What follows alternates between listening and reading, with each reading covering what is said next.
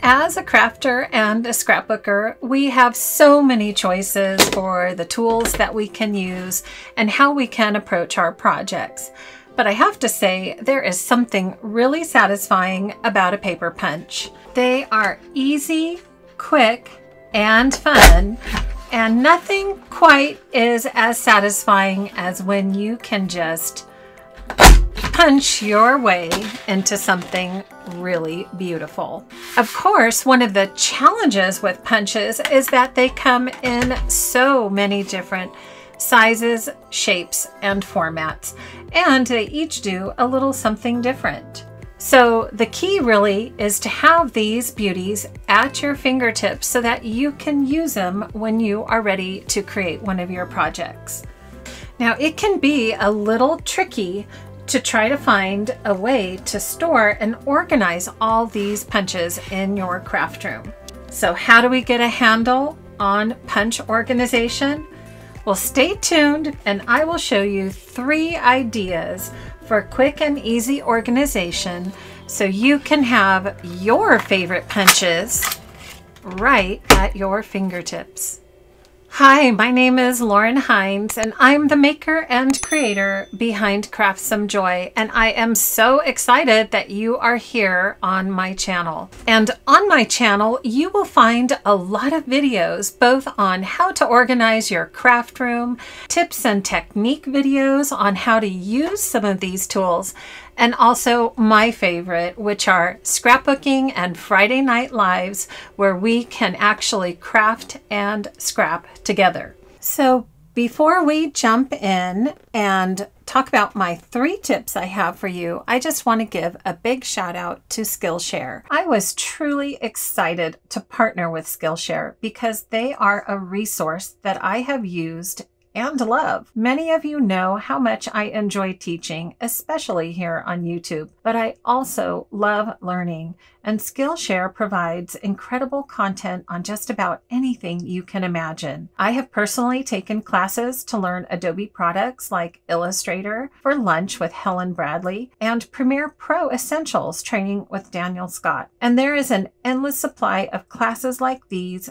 that you can take in all areas, including illustration and photography, and something I have heard requested quite a bit, which is how do you edit photos and how do you take better photos? Skillshare has all of that for you. Now, what is also exciting is that you can join Skillshare for less than $10 a month with an annual membership, and then you will have exceptional resources just a click away. And if you're interested, you can check the link in the description of this video. And if you are one of the first 1,000 to click the link in the description, you will get a free trial of Skillshare Premium membership. So I hope you can take advantage of this wonderful opportunity and join me in doing some learning through Skillshare. So let's jump in and talk about the 3 tips I have for you. And I want to start by just mentioning that a while back I made a video which actually went over how to create yet another one of my favorites, and this is my punch inventory binder. And one of the things I was finding is that I needed a way to kind of have a document or a list of all the different manufacturers and all the different types of punches, but also how they punched. And so I decided to go ahead and use baseball card sleeves and then just cut cardstock so that I would have access to all the different punches and could see exactly what they looked like. Now, one of the reasons that I did this inventory binder is because, as you can see, the punches are all different sizes, and I was not able to have my punch collection out visible in front of me and kind of displayed around me. I just don't have that much room in my craft room. So I needed kind of a compact way to be able to take a look at my punches and decide if there was something here that I would like to use. So that was where I started, was with my punch inventory binder. I also created a video, which you can see linked here, which went over how I was using one of my first tips, which is IKEA drawers. And these are the IKEA Helmer cabinets. And believe me, they are still one of my favorite ways to store my punches. Now, when I first started, everything fit into these 3 cabinets, and I was really excited. I was able to categorize everything, keep it all by seasons and events and the types of punches, and all my punches fit into the drawers. So that is also a tip that I have for you, which is your storage really needs to depend on the size of punch collection that you have. Now, I do know I'm a little overboard, but I know that there's a lot of you out there that are also overboard with me. So I'm not going to be embarrassed, and I'm going to just show you my entire punch collection because, as I mentioned, punches are one of my favorite tools. But I do have to mention that the only downside is that punches are heavy. And so the drawers can only take so many punches in the drawers before they get too full. And they are very hard to open once they are loaded down with punches. So when I first used the Helmer drawers, I found that my border maker collection from Creative Memories was able to fit in one of the drawers.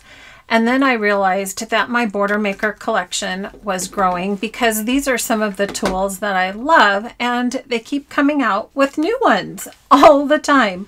So I needed to kind of have another solution of where I could keep my border maker cartridges, which is a type of punch that would give me some flexibility. So one of the things I really like is being able to see my punches with the design kind of lifted to the front. So if you are an IKEA fan, then this is another tip for you on storing your punches. I was able to use not only the IKEA Alex cabinet, but I also took the acrylic frames, which you might have seen in my craft room tour, and I used those frames to also store my border maker cartridges in the Alex drawer. Now, the reason I did this was because, again, these punches can be very, very heavy. And so once you get a stash of these punches together, they can cause the drawer to bow and not open correctly. So 2 tips I have for you if you would like to store something heavy like punches in your Alex drawer unit is to 1, use wood glue when you are putting your drawers together. That does really help reinforce your drawers. So definitely, as you're building each drawer, add a ribbon of wood glue to those drawers.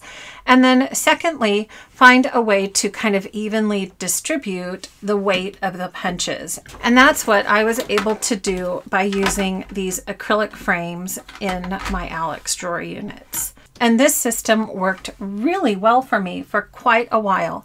I really enjoyed being able to open the top drawer of my Alex unit and then being able to glance at all the different designs that I had for my border cartridges. And I would have my drawers right next to my workstation so that it would be easily accessible.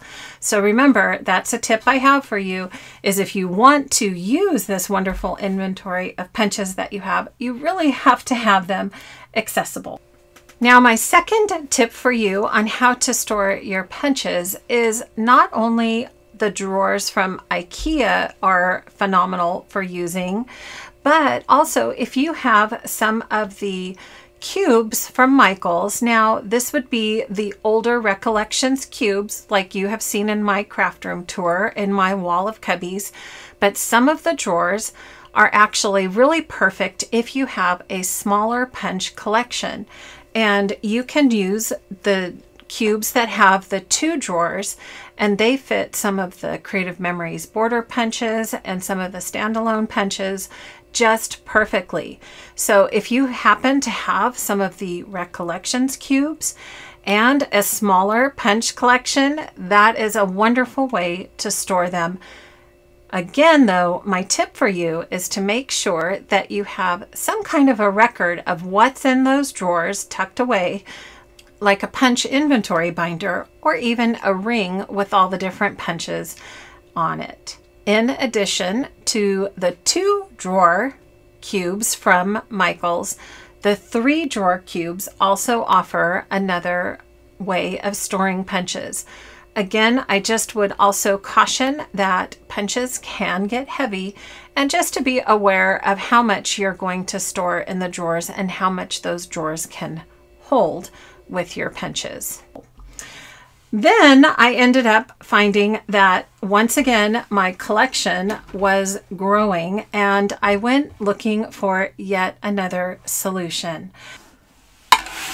And I did a lot of looking and a lot of Googling and a lot of different looking at people's craft rooms for how they had their punches stored.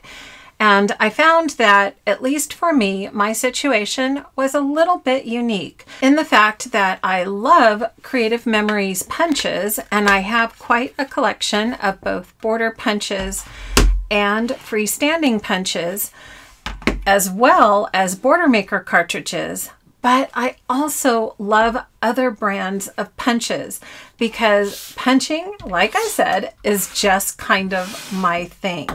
So I wanted to find a way that I could not only display and use my Creative Memories collection, kind of like you would display baseballs or Ray Dunn pottery, right?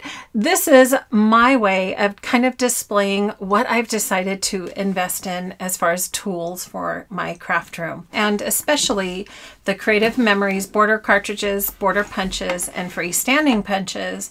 I decided to invest in a new product which I had not tried before, and I have to say I really enjoy.